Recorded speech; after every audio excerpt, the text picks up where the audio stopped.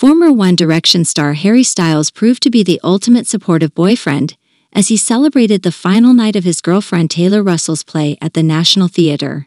The talented couple, known for keeping their relationship low-key and out of the public eye, shared a heartwarming moment together at the conclusion of Taylor Russell's successful run in the play. Harry Styles, the British singer-songwriter and actor, was seen beaming with pride as he joined the audience to applaud Taylor Russell's performance on the closing night of the play. The couple, who reportedly met through mutual friends, has been dating for a while now and seems to be going strong.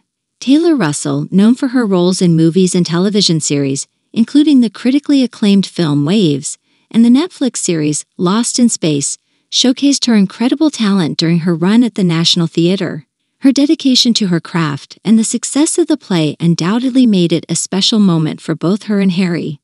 Despite their busy schedules and the demands of their respective careers, Harry and Taylor have managed to find time for each other.